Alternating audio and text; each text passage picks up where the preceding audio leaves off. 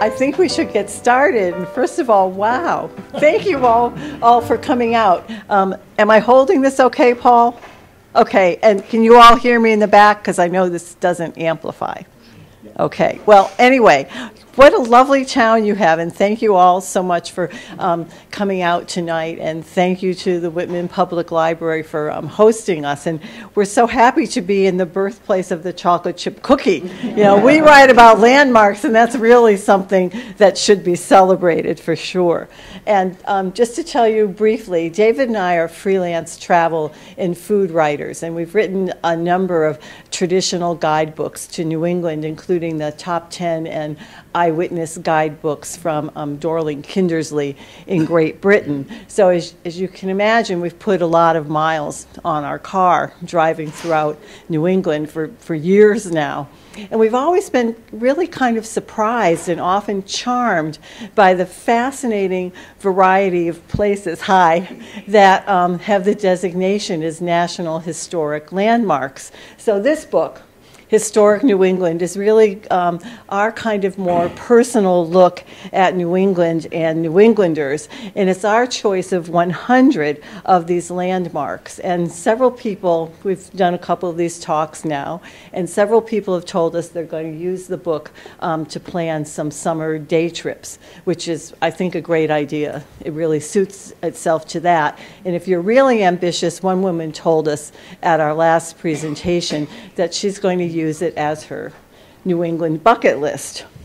So just to give you a little idea of what we're going to do tonight, we're going to start by reading, I promise, an abbreviated version of the introduction to the book, because it will give you a bit of an idea of our thinking when we selected the landmarks, and a little bit of an idea of what's contained in the book. But we took out all the words that are hard to pronounce and just shrunk it up a little, so it won't take too much time.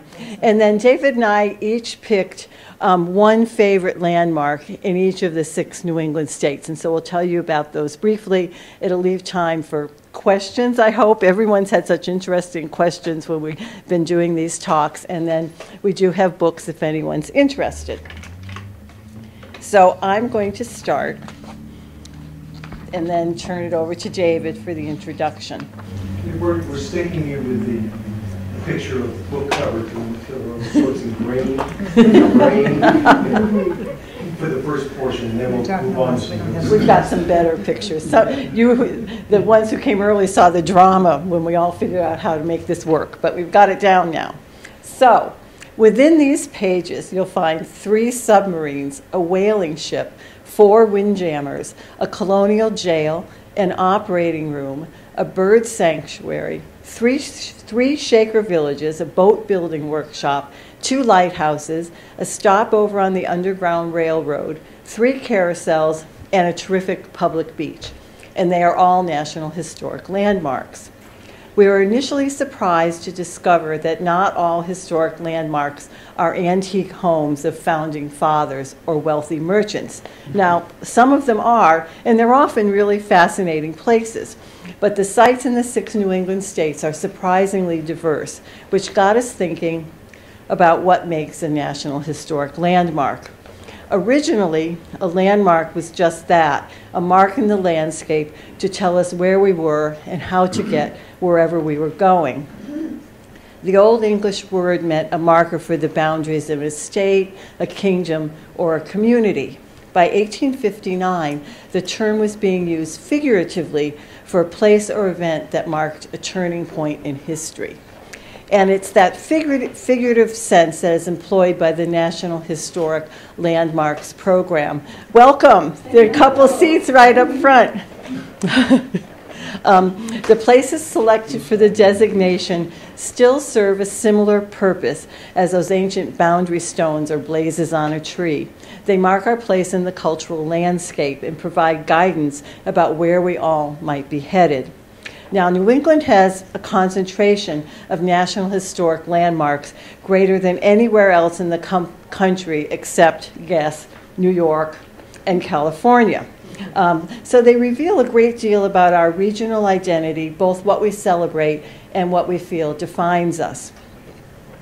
Now, we recognize that much of the country feels that we New Englanders have a puffed up sense of ourselves.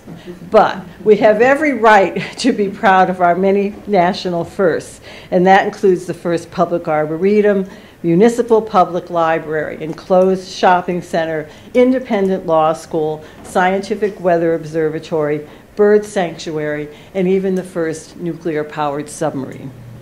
And some of our National Historic Landmarks show how our region grew from the simple salt box of the 1686 Jethro Coffin House. It's the oldest house on Nantucket, and if you visit, it's really interesting. There's a very good Romeo and Juliet sort of backstory there. And then to the jewel box of Philip Johnson's glass house, which is a gleaming example of modern architecture. And likewise, the landmarks trace our industrial history from Slater Mill in Rhode Island to the thundering mills, locks, and canals of Lowell to the perfectly preserved 19th century mill village of Harrisville, New Hampshire. New England values also shaped the character of our national leaders. So our landmarks include the birthplaces of 4 presidents: John Adams, John Quincy Adams, and John Fitzgerald Kennedy in Massachusetts, and Calvin Coolidge in Vermont, as well as the childhood home of another one, Franklin Pierce in New Hampshire. We also, as New Englanders, held very strong to the idea of human freedom. So among the landmarks, the Prudence Crandall House in Connecticut demonstrates the beginning of the civil rights struggle in education, while the African Meeting House in Boston was a cradle of the civil rights movement in the years before the Civil War.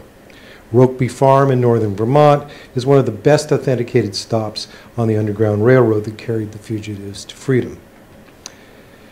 At the same time, the New England landscape inspired writers and thinkers and artists. Henry David Thoreau went to the woods at landmark Walden Pond. Many of the best American Impressionists painted along the Connecticut coast during summers at the Florence Griswold House, while Winslow Homer drew his strength from the sea and the rocky coast of Maine at his studio on Prout's Neck, south of Portland.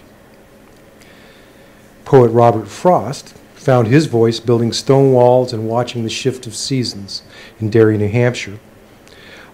Sculptors Daniel Chester French and Augustus St. Gaudens built summer studios in western Massachusetts and along the Connecticut River in New Hampshire. And modern dance pioneer Ted Shawn created Jacob's Pillow at the top of a mountain in the Berkshires. But you know what? We also know how to have fun. Among our treasured landmarks are historic carousels in Watch Hill and Riverside, Rhode Island, and Oak Bluffs on Martha's Vineyard. Revere Beach, first public beach in America. It's right on the subway line from Boston. Our golden age of mountain recreation lives on at the Mount Washington Hotel. And the Newport Casino marks the introduction of lawn tennis to the United States. And, you know, our national preoccupation with football gets its due at the Yale Bowl in New Haven. So there are more than 2,500 National Historic Landmarks, which, in the words of the National Park Service, possess exceptional value or quality in illustrating or interpreting the heritage of the United States. Now, by our count, there are about 400 of them in New England. And one of our greatest regrets was that we couldn't include them all. We eliminated those that are inaccessible, or nearly so, to the public. Counts a nice church over in Hingham. Those where there isn't a whole lot to see, and those that lie on Boston's Freedom Trail or within the Minuteman National Historic Park because, frankly, they're so well documented elsewhere, everybody knows. But we still had to make some hard decisions to narrow the list. And ultimately, the choices are ours, and we apologize to the many worthy sites we had to leave out. We hope that once you've exhausted our list, though, you'll make your own and keep discovering the places and the people that have defined New England. So, now we can get some more, we can move on to some more slides. yeah, get some pictures. So we're going to start in Massachusetts, and I'm going to start, some of you have already recognized this when we were having our little check rehearsal. This is the Mount in Lenox, Massachusetts. It was built in 1902 for Edith Wharton, and you probably know her best as a Pulitzer Prize-winning novelist. But I really do have to tell you. Can you hear me? Can we shut the lights off? Let's see why not. As long as we can read. Yeah. Yeah. I think we can make do. Okay, so I have to tell you, if she were alive today, she would be an HGTV star. Maybe we need one up here. Or can you turn the one on in the little alcove? Is there a light out there? Oh, good idea. Looks like it. No, that's Nope. the garbage. It was just an idea. Does anybody know where they are? Let me go. Check the library. Is this a light? No. Okay. If we can leave the lights on up here, we can put down the blinds, you know. Oh, okay. that would Oh, be we think we've got a solution here. good.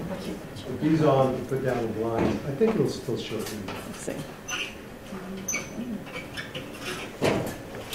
We can use our flashlight. I won't have one. Oh. Let's see.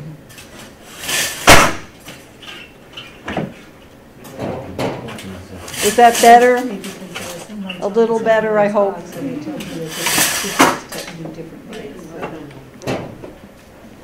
Better? Sorry.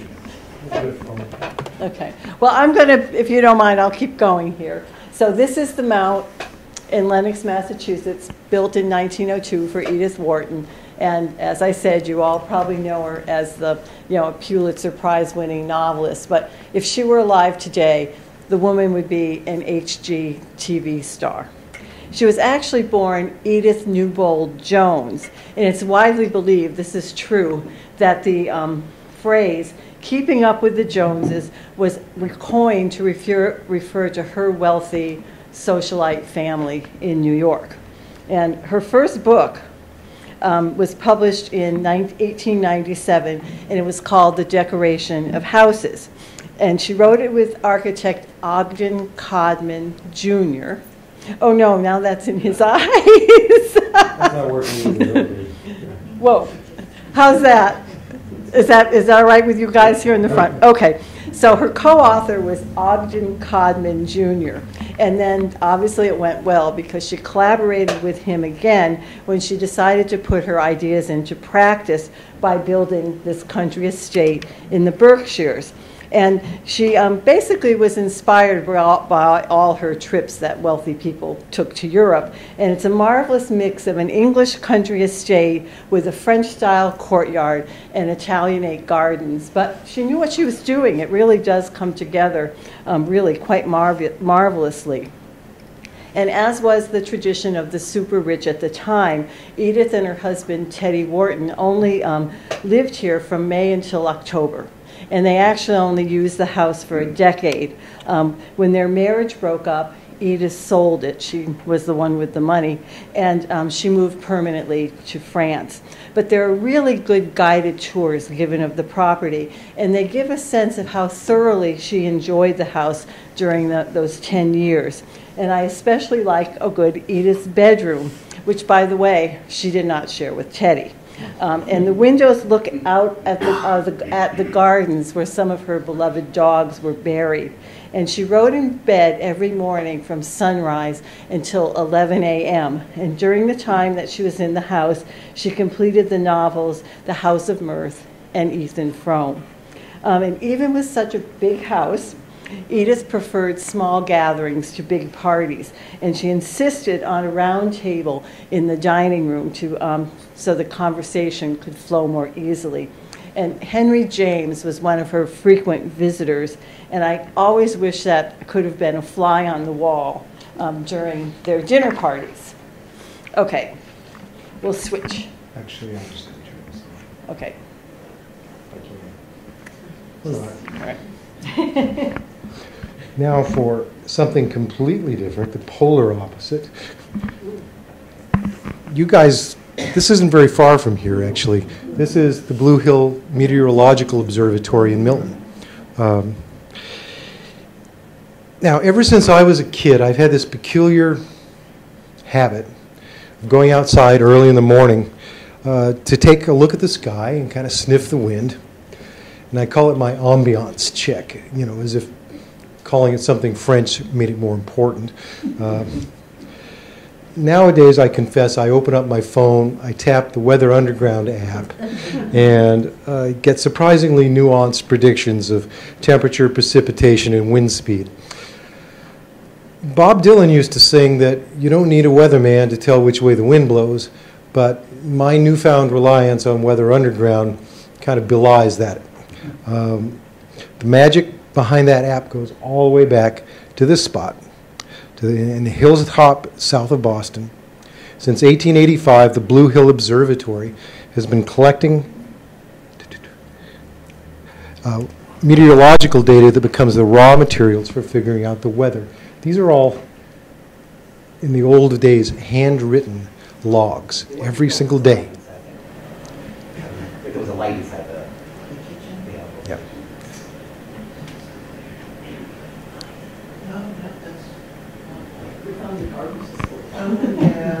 I suppose we could have opened the kitchen, the refrigerator door.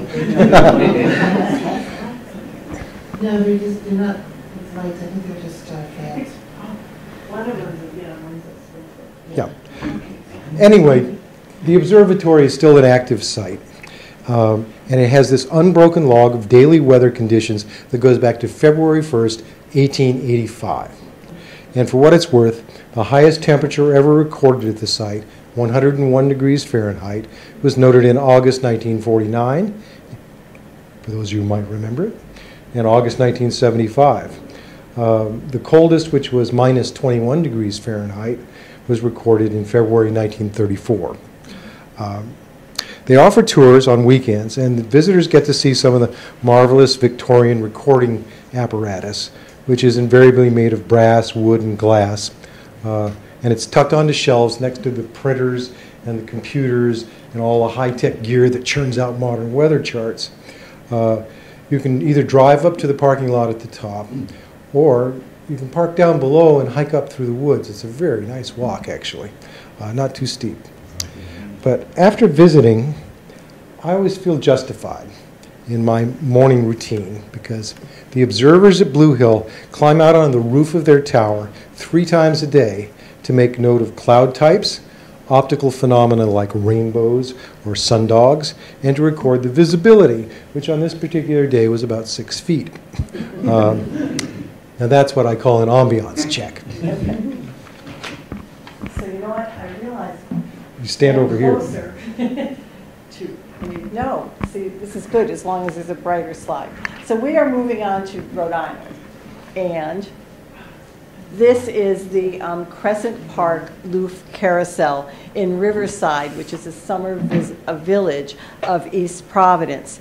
And it was designed by one of the country's premier carousel makers, Charles I.G. Loof, in 1895. And then it was fully refurbished about a decade later when he moved his entire operation from Brooklyn to Riverside. And actually, while in Brooklyn, that's when he really started to make his name by creating 3 carousels for Coney Island. So even though his operations ended up in Riverside, Rhode Island, it is still known as the Coney Island style. But Loof wanted this carousel at Crescent Park to be a showstopper. And it features 66 figures, which includes 61 horses, 1 camel, and 4 chariots. And his animals were known for their really flamboyant decoration. They've got inset glass jewels, and they have a lot of gold and silver leaf. And what's amazing is on that huge carousel, no 2 animals are alike. And basically, carousel customers could come, walk around, and then select what they wanted for their own carousel. So this wonderful, joyful ride of summer was really a great salesman's sample. Now, this is one of 3 carousels in the book, and there are a lot of other less historic carousels still operating here in New England, but it's a sad fact that about a century ago, there were more than 4,000 carousels in the United States, and only a fraction of them remain today. Now, Luf's descendants kept this one operating until 1977, when the park itself closed. And now, as is the case with so many landmarks, it was local fans who stepped in and saved it. It looked like it was going to be auctioned off piece by piece to, carousel animal collectors. But the carousel in the building that it sits in, this beautiful building with all these glass windows, it's called the Hippodrome. But they're now owned by the city of East Providence, and it's been fully restored. And even the original German band organ still plays. And I have to tell you, there's also a very nice seasonal snack bar in the park. So if you want to go down, you can really make a nice afternoon of it. And the truth is, when you see kids just running up to the building, they're so full of joy, and then they climb on the horses, and they reach out as far as they can to grab the brass ring. And you can just tell that all the preservation efforts were worthwhile.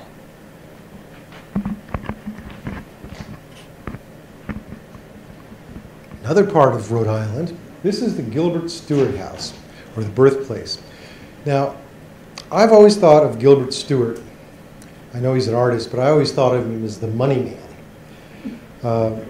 His near contemporary was John Singleton Copley, arguably the more adept painter, who created really beautiful portraits with great psychological detail.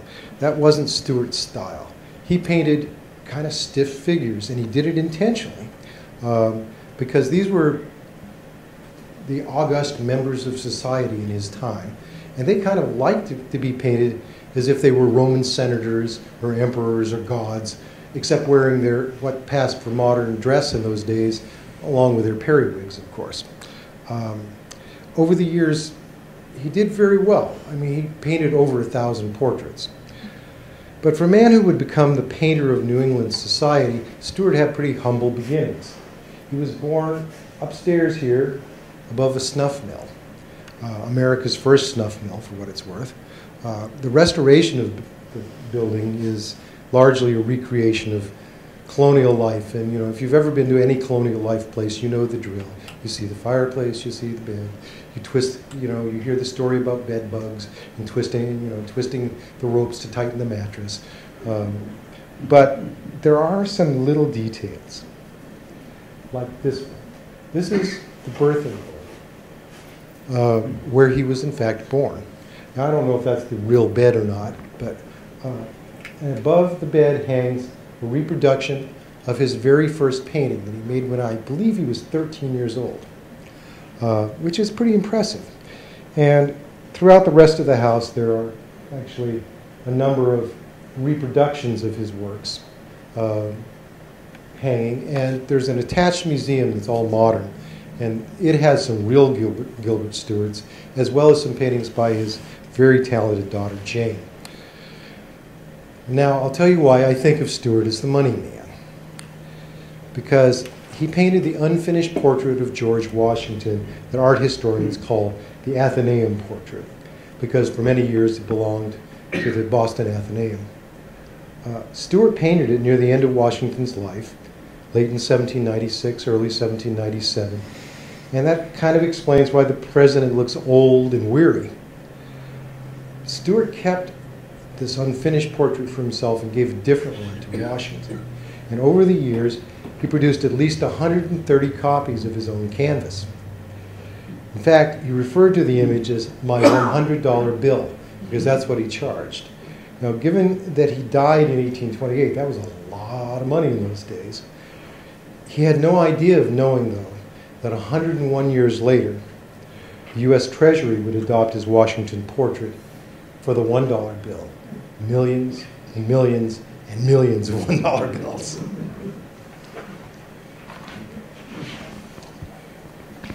So we're moving on to Connecticut now, and this is the glass house in New Canaan. Now, I have to admit that I once thought that National Historic Landmarks would have to be, at least 100 years old, 150 years old, if not as old as the Gilbert Stuart House. But traveling around New England really set me straight about that. And in fact, this book contains two icons of mid-20th century architecture. And as I said, this is the Glass House in New Canaan, Connecticut. And it was designed by Philip Johnson, who was really one of the architects in the forefront of modern design. He completed it in 1949, and he really helped put what was a very traditional community on the path to becoming a modernist enclave. Johnson was just one of 5 Harvard-trained architects who actually settled themselves in New Canaan and built houses for themselves and their families, and then for other clients. But that's not to say that the designs were always well received. And in fact, one critic declared the architecture to be as gracious as Sunoco service stations. But the truth is that they've stood the test of time. And Johnson's signature glass house became a National Historic Landmark in 1997. And it's owned by the National Trust for Historic Preservation. And tours depart by group in a van from a visitor center in downtown New Canaan. And they're really very popular, and you have to reserve in advance. And the first time we visited, I was just crushed because it was a rainy day. But the truth is, the house was beautiful in the rain, and I'd like to go back and see it in the snow. But anyway, it sits on this incredible, very bucolic 49-acre site. And Johnson had a real flair for the dramatic. The van enters through a big gateway, and then you go down this very, very long twisting road, and all of a sudden the house just seems to materialize in the landscape. It's quite marvelous. So obviously the exterior walls are all glass, and there are no interior walls. There's only this round enclosure that houses the mechanical systems and a bathroom. But Johnson always said that his house was just like his grandparents' house. It had a living room, a dining room, a kitchen, and a bedroom. But the thing is, I doubt that his grandparents' house had these amazing views from every angle. And I'm also thinking that his grandparents probably did not spend as much time washing windows. But anyway, Johnson and his partner, David Whitney, lived here. And they loved to invite guests for lunch every Sunday. And I'm sure that this was a highly coveted invitation, but guests had to be on their best behavior. Johnson was known as a real neatnik, and guests could not even leave like a sweater or a purse on one of those Barcelona chairs. He always wanted everything to just be beautiful and pristine.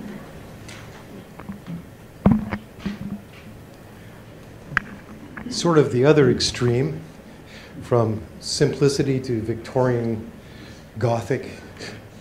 This is the Mark Twain House outside of Hartford. And looking at how gaudy it is, and we'll get to that in a minute, it's kind of hard to believe that Sam Clemens, also known as Mark Twain, grew up in the slave state of Missouri, worked as a union printer in New York and Philadelphia, and before he headed west and reinvented himself as a journalist. And that was a choice of occupation that changed his life, because when he had an assignment to cover a trip to Europe aboard a steamship, Europe and the Holy Land, and on board he met Charles Langdon on board the ship, and Charlie showed him a picture of his sister Olivia. Clemens was immediately smitten, and 3 years later Sam Clemens and Olivia Langdon married.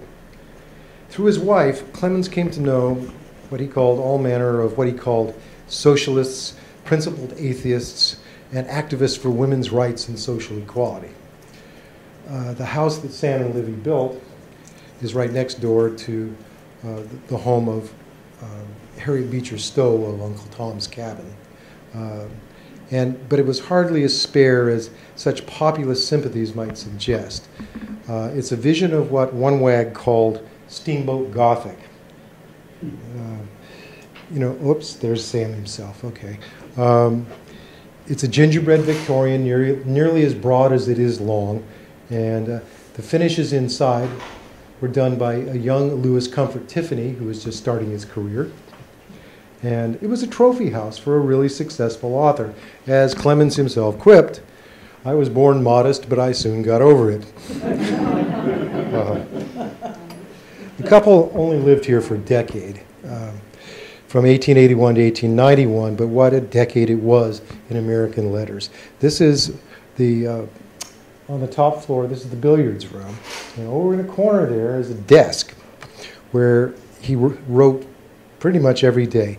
In one decade, Twain managed to write The Gilded Age, The Adventures of Tom Sawyer, The Prince and the Pauper, Life on the Mississippi, Adventures of Huckleberry Finn, A Tramp Abroad, and A Connecticut Yankee in King Arthur's Court.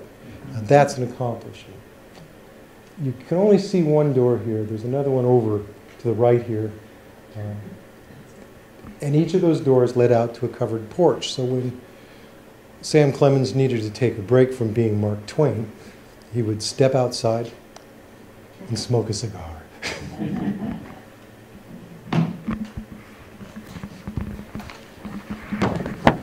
Okay, so from this steamboat Gothic style, now we're moving on to Vermont and to a real steamboat.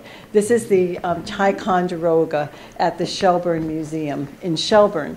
And it's a little surprising to discover a 220-foot, 892-ton steamship on the grassy lawn on the eastern banks of Lake Champlain. But in a way, actually, the ship has come back home. The Ticonderoga was built in Shelburne in 1909, and 1906, excuse me. And she began her service carrying vacationers, vacationing New Yorkers from Westport, New York, to St. Albans, Vermont. And then when other modes of transportation replaced steamships, she ended her years of service as a Lake Champlain excursion boat. In the 1950s, Electra Havemeyer Webb, the founder of Shelburne Museum, added the steamship to her collection of American art, folk art, and architecture. And it was no small feat to get this huge ship to the museum grounds, but Webb must have been just a very determined woman. Workmen had to dig a basin on the shoreline, pump it dry, add temporary rail lines, and then settle a railroad carriage in it. Then they filled it with water so the steamship could float in, and once it was in, they drained it again so that she could settle, on the supports, and after that, they dragged it to the museum. It was apparently considered a landmark in historic marine preservation. But the truth is, the Ticonderoga is the last steamboat of her style that still exists in the United States. And it's a reminder of really, I think, a particularly glamorous era of travel. So once in place, she was restored to her glory years, which were basically around the 1920s. So visitors to the museum can board the ship, and you can marvel at the elaborate design of the public spaces, and then peek into the more modest staterooms. And you can also go behind the scenes to see the crew's quarters, more modest yet, the pilot house, the hand-built steam engine, and the coal-fired boilers. Now, Webb clearly was a stickler for details because once she had the steamboat, she also purchased the 1871 Colchester Reef Lighthouse to keep it company. So it's really, the campus is really a fun place to visit. They have this incredible circus memorabilia also. And moving downstate, this is the Calvin Coolidge homestead in Plymouth. Now, Silent Cal, as the media of his day liked to call President John Calvin Coolidge Jr., was every bit the taciturn Yankee. He was the only president actually born on the 4th of July in 1872, and he spent the first 11 years of his life either at this house or the one across the street in Plymouth Notch, Vermont, before they packed him off to go study at St. Johnsbury Academy and then later at Amherst College. But even as he rose in the ranks of Massachusetts and even national politics, he kept coming back to Plymouth Notch regularly to stay with his father. He was elected as the Republican vice president in 1920, and he was at the homestead when President Warren G. Harding died suddenly in 1923. But the officials had to notify Coolidge by a messenger because the household had no telephone, no electricity, or for that matter, no running water. Cal's father, a notary public, administered the oath of office to his son by lantern light at 2:43 a.m. on August 3rd, 1923. The homestead building, which is this one, is rather quietly evocative. This is the room where the oath was administered. That's the kerosene lamp, and that's the family Bible, on which the 30th President of the United States swore his allegiance to the U.S. Constitution. Now, across the street, the Calvin Coolidge birthplace is a more modest house, but it's the only one in the homestead complex restored to its original state. And as good Yankees, the Coolidges never threw anything away, right? So when this was made into a National Historic Site, they donated all the original furnishings to bring the property back to 1872, right down to the quilt on the narrow bed where Coolidge was born. The attached general store, however, is not, which is, by the way, where John Coolidge was the storekeeper when Cal was born, isn't so much true to their era, but it's the real McCoy of general stores. It has rockers on the front porch, a pot-bellied stove inside, penny candy, and a now inactive post office that served the town until 1976. But what Coolidge would have liked better, I think, is that the store is still a going concern. It's a business, and it's a testament to the president who liked to say that the chief business of the American people is business.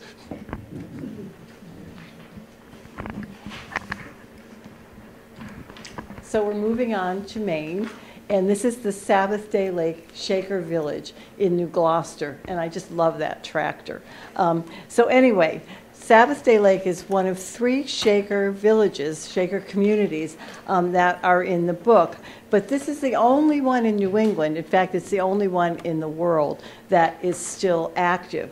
And when we started our research for our book, 3 members of the community remained. Now, today, unfortunately, there are only 2. Brother Arnold is in his 60s, and the more elderly Sister June Carpenter is also still there. And honestly, she's like a really good New England lady. I have never seen her age or date of birth published anywhere. Now, at times, they're joined by a novitiate so that that person can see if he or she would like to join the Shaker community. They make a commitment to spend a year to see if it's for them. But I think you all know that the Shaker life is really not for everyone. And I'm sure, as you know, Shaker men and women do not mix, although they are treated as equals, and they practice celibacy. But nevertheless, Sabbath Day Lake quickly gained 179 converts when it was founded in the 1790s. But it was the smallest, the most remote, and the poorest of the Shaker communities in the eastern United States. But, you know, that said, it's the survivor. And, you know, if you don't really know about the history, you might just drive down the road and think it's another kind of struggling Maine agricultural village just trying to get by. But, you know, it's really worth stopping. It's a pretty interesting place. And guided tours, unfortunately, are not given by either of those Shakers, but by a member of a group called the Friends of Shakers. And they're an auxiliary organization that also helps with the farming chores. The community still raises these wonderful sheep and Scottish Highland cattle. They grow vegetables and herbs. They sell seeds, and they keep bees and chickens. They also lease out their apple orchards and some of their farmland. Now, visitors can enter a few of the 17 buildings that are still left on the property, and it includes a dwelling for young boys and then a larger brick dwelling house where the men and women had separate but equal quarters. And you can also visit the sisters' shop where they would do laundry, knit, sew, and assemble oval poplar boxes, which are really one of the most famous of the beautiful Shaker handcrafts. And the tour ends here. This is the 1794 meeting house. And as you can see, there are two separate doors, and men would enter at one and women at the other. And then once inside, the community members would sing and dance to profess their faith. And as I'm sure you all know, that's how it's believed they got the name of the Shakers. Now, there are still Sunday worship services here, but they're really much more intimate. They're held in a chapel in the dwelling house, but visitors are very, very welcome. And I have to tell you, you will not see any dancing, but you will probably hear at least a few of the more than 10,000 Shaker songs. And after the service, visitors can join those two Shakers for coffee and donuts. And the thing about this is just right up in Maine, and you will never have that experience anywhere else in the world.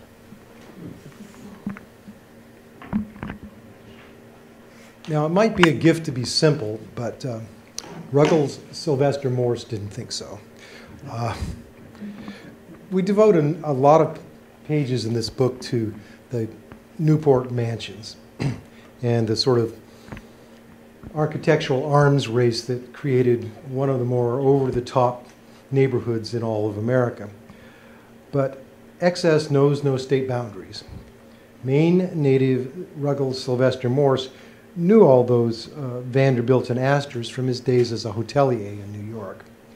So when he set out to build a summer home in Maine for his homesick wife, he simply opened up his pocketbook and signed up one of the star New York Society architects, Henry Austin. Now, this was in the 1850s. As you can see, it says 1858 right there. Many of Morse's hotels were in New Orleans, and when war broke out, he stayed there, which is why his hotels came through the Civil War. And meanwhile, back in Maine, his architect was busy spending his money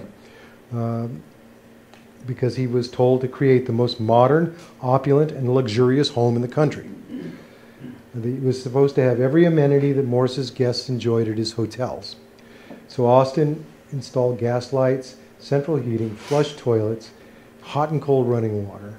It's in the 1850s, mind you. And every room had a servant call bell.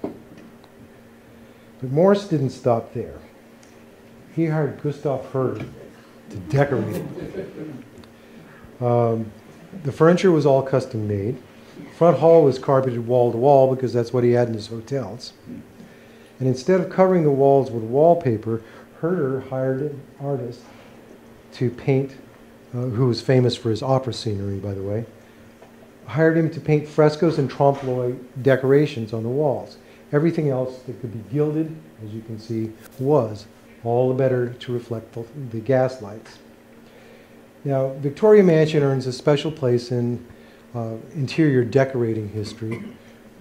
You know, it's sort of a subspecialty of the decorative arts, I guess, because Herder went on to become a very famous furniture designer. And this is the only Herder interior that remains intact. To tour the house is to imagine what it's like, would have been like to live as a fabulously rich Victorian. And as if that wasn't ornate enough, the house, after closing down for a while in the fall, reopens at Christmas time, lit up like a Christmas tree.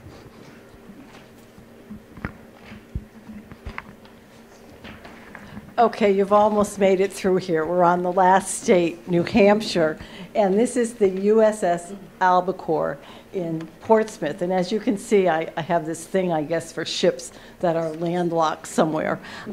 So anyway, I've got to tell you, if you want to test your tolerance for enclosed spaces, just tour, you know, a submarine. And the albacore is actually one of 3 that are included in the book, so you'd have a lot of different chances. And she sits in a concrete cradle here, not far from the Portsmouth Naval Shipyard, which was where she was launched in 1953. And she served the Navy for 19 years and even set an unbroken submerged speed record in 1966. But we can't tell you what it is, because even now, more than 50 years later, the Navy still keeps it classified. Now, the albacore was conceived as a test vessel to improve submarines after World War II, and she never carried a weapon. The teardrop shape of her hull was one of the major innovations in submarine designs, and it was adopted only after extensive hydrodynamic and wind tunnel testing. And I love this historic photo of some of the testing of the shape. And that teardrop shape quickly became the standard for the U.S. Navy, as well as those of England, France, and the Soviet Union. And the albacore's design throughout her service, it was constantly tweaked and improved. And she tested everything from new control systems to dive brakes and escape mechanisms. When she was decommissioned in 1972, it took her until 1985 to find her way back to Portsmouth. But what I really love about visiting here and also visiting the historic vessels in Fall River that are included in the book is that shipbuilders and the men and women who served on ships, they just never forget their vessels. And so you might very well find yourself touring with someone who served on one of the ships or even helped build them. And I've got to tell you, they usually have some great stories, and they love to share them. So this is a really kind of low-tech tour. You walk through on your own unless you find someone who knows the vessel and wants to tell you about it. But visitors are encouraged to think of themselves as if they were crew members. And kids really especially seem to love it. You can look up through the periscope, you can take the controls, and my favorite, try to slide into these really little narrow bunks that are stacked 3 and 4 high. And as you walk through these really narrow hallways and duck your head under the very low doorways, you'll soon find out that for the Navy, a cutting-edge vessel had nothing to do with luxury. And our final spot. This is the Robert Frost Farm in Derry, New Hampshire. And of all the National Historic Landmarks in the book, I feel closest to this one, and I'll tell you why.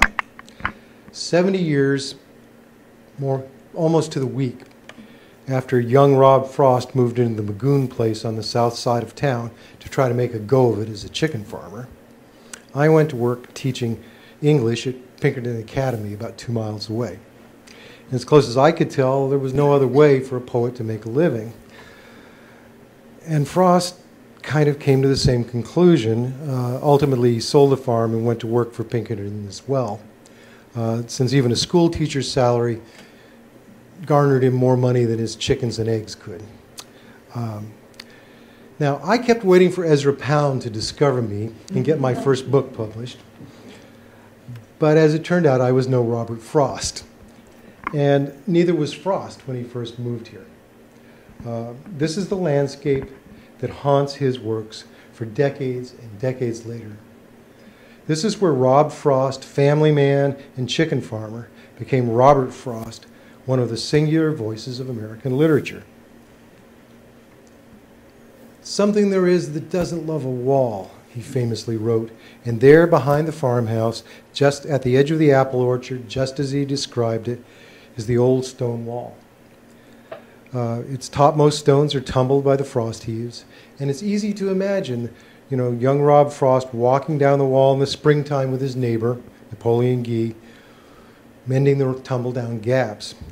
"Good fences make good neighbors," Napoleon said, and Frost was never clear if he agreed, but the poet's oldest child, Leslie Frost Ballantyne, directed the restoration of the farmhouse as a New Hampshire state park and historic home.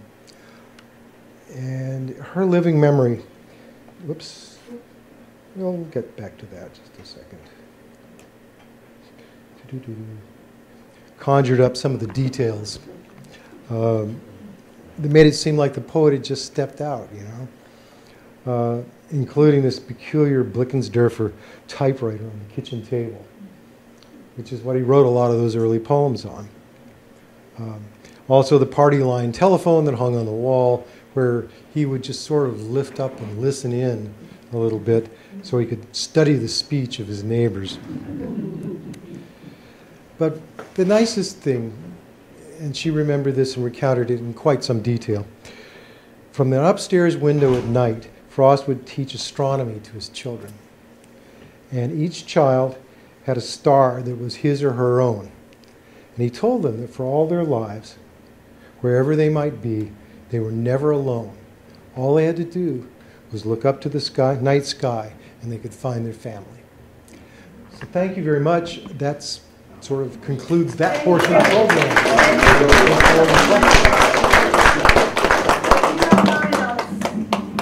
I'll switch this on so we can see your hands if you've got some questions for us. Hi. Can we go back to when you were originally, at the beginning, we were talking about presidents who were born in Massachusetts? Right. Yeah. Did you skip over the one that's still alive? Good point. George H.W. Bush, born in Milton? Yes, but it's not his home. It's not a National Historic Landmark. Oh, But you're okay. right. But you're right, yes. We He's should the only mention one that wasn't named John, by the way. Yeah. The only You're president right. from But Massachusetts. you know, we should make note of that. Thank you. Okay. I The want other to- thing is, if I may say quickly, Please. when he ran for the presidency against Michael Dukakis, they were both born in the same county. I think it's Norfolk County. One was Brookline, one was Milton. yeah, Milton and Brookline. So it's just bizarre that I mean, back in the beginning, they were all from the same area because it was a small country. Exactly. But by that time, the country was so large, to find these two gentlemen running against each other for presidency, both from the same basic county in Massachusetts, was incredible. That's fast. You're right. That's very cool. And thank you. We should Okay. just mention One other that thing. to clarify it. The Riverside carousel is absolutely gorgeous. Isn't it Absolutely. And there was a guy down there, the first time I visited, there was a fellow down there, they have a bell in the middle. And he could ring that bell to the tomb down by the riverside. Yeah. Oh, It that's took me a minute to catch what he was, you know, but my brother and I were down there and he's going, down by the riverside. And I said, oh, that's cute. of course. It is just beautiful. It is And gorgeous. kids love, I mean, it's just wonderful to watch. I wrote the thing myself. So did we. I mean, it's only a couple of bucks. Yeah, no, it's very reasonable. And it's true, there's a really good summer seafood shack right next to it in the park. Mhm. So you can have a nice afternoon. Beautiful park across the street from it, leading down to the, I guess, the bay. Well, Crescent Yeah. Park, yeah. Yep. So you can have a nice afternoon there. And it wouldn't be that bad a ride from here. And if you're really nutty and you ride bicycles, you start at Bristol, Go down there on the you east- start at Bristol, East Bay Bank. ride up there, and Yeah. that's how I found it. Yeah. I know, New England is full of great stuff. It really is. Some more, yes. The National Parks Pass, that gives you Most of these are free. Not all of them. Actually, It doesn't get you into any that are privately owned. Like some it would, like the Adams homesteads. or and, Augusta St. God, Gaudens, St. which is a Gaudens. national park. Anything that's a national park But or national. Franklin Pierce's house, no. Yeah, so only the ones that are like actual national park sites. Will it say in the book? Yep. We don't say the exact admission because it changes every year, but it'll tell you whether admission is charged, tell you at least the season they're open, and point you to a website. We decided that we didn't want to put information like a price and days of the week that would be Subject out to of change, date. yeah. In a year they'd be out of date. But yeah, it gives you the leads. Oh, no, our pleasure. Other questions? Comments? Yeah, Victorian Mansion. You Yes. didn't mention where in Maine that was. It's in Portland, I'm sorry. I should have mentioned that. It's in the header for all of our talks. I Yeah. just It's got in carried the book. away talking about how we didn't believe in it, that it was a gift to be simple. Yeah. And I forgot to mention it was in Portland. But you could walk, it's within walking distance of the Portland Museum. Yeah. Yeah. Yes, sir. Is Olmsted's home in Brookline in your book? It's not in the book, and it is a National Historic Landmark. It's not in, we didn't put it, I forget the reason. It had to do with, well, for one thing, it was closed for 10 years. Yeah, they renovated for quite some time. Yeah. And, They yeah, give a lot of free tours during the year. they do now. They, yes. well, even when they were renovating, they still gave the Yeah. tours. Yeah, they did. In fact, I think they even did more just to keep. Yeah, Keep people if interested. you go on their website. I mean, it's a fascinating place. Yeah. But it isn't. I can't. I couldn't even tell you in a way now how we made our decisions because it was agonizing. I mean, some of the places we have had to leave out are really quite wonderful. We're thinking we should do volume 2. There you go. One of their tours goes through the history, and you walk through the Fens, Yeah. Yes. and you land up in Fenway Park and I tour the know. whole park, Yeah. It's, all free. It's wonderful. Which also isn't a National Historic Landmark. Yes. Oh, Yeah. okay. No. Yeah. Well, I think that the owners probably didn't want to because I don't think they could do the kind of Right. renovations they're doing. It fell under that kind of status. More questions, anyone? Hi. Hello, what's your next project? Good question. This is wonderful. Oh, well, thank you so much. We've been mulling over a book on Ireland. Yeah, I've just actually applied for, I'm a granddaughter of Irish immigrants, and I've just applied for my Irish citizenship. So, just, I don't know, because it seemed a nice thing to do for my heritage. So we've been mulling over a book on Ireland, and we've been mulling over a book, we live in Cambridge, and we've been mulling over a short, funny book following on the 100 places to do in X city before you die, or whatever. 100 things to do in Cambridge before you graduate. 100 legal things to do. Someone will buy it for every student going to all the universities in Cambridge. So, yeah, I don't know, we're trying to figure out our next project. We've also been thinking about sort of following up this, but just doing more with artists and writers, but in a larger geographic area. We'll figure it out. You do know that St. Gaudens was Irish. Yes. Yes. Irish The and girl- Irish and French. The girl that he French, used yeah. as the model was also Irish.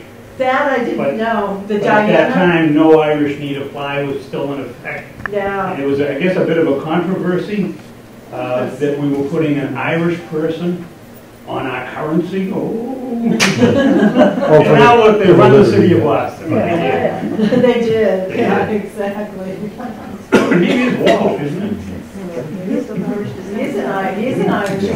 Yes, he is. His parents actually are His parents were Irish. Irish. Yeah, so he's very close. My grandfather came from the north and he was a weaver.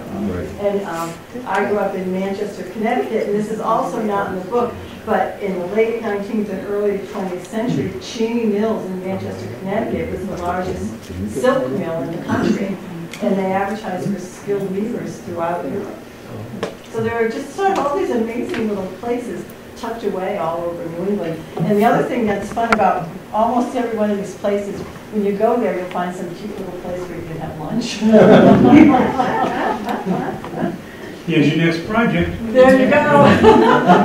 Check out our website, hungrytravelers.com. Any other questions? Well, thank you so much for coming.